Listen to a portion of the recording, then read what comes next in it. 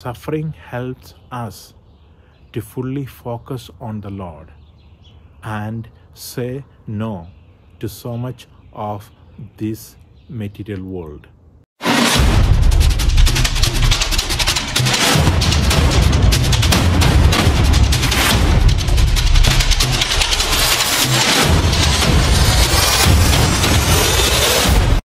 Dear brothers and sisters in Jesus Christ, we are in the Tuesday of the 8th week of Ordinary Time, and today we reflect on the Gospel of St. Mark, chapter 10, verses 28 to 31.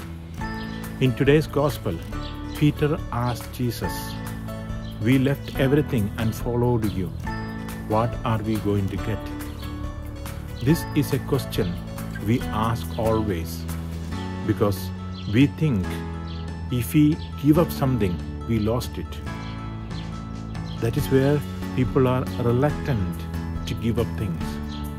But what Jesus says, if you give anything, houses, brothers and sisters, mother, father, children, or land, for my sake or for the gospel, you will get 100-fold. What it means? Okay, today I went to the church and put $100. Tomorrow I will go to the casino and I will get $1,000. No, that is not the meaning of it.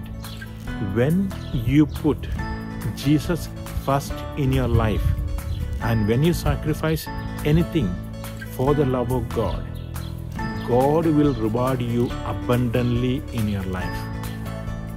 God will always provide for your needs. You will have always people to support you, to give you according to your need. But always remember, along with that, persecution is part of your life. So when we get blessings, when we follow Jesus, persecution is inevitable. Anyone who follows Jesus, anyone who preach gospel sincerely for the love of God, persecution is part of their life, because this world cannot understand. This world cannot accept Jesus. So persecution is part of that. Through that persecution, we enter into eternal life. So many times people say, why we want the persecution, why we want the sufferings, why we want the difficulties? Because we are doing a noble cause. We are loving God. Why God allows suffering?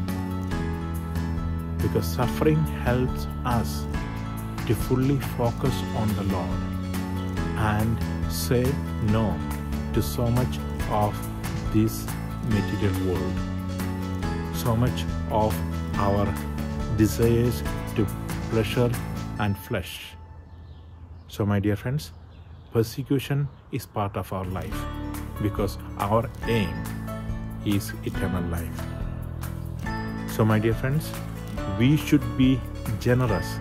I can say a person who is really miser, a person who is really not willing to share anything, is a foolish person, because his reward in eternal life is nothing.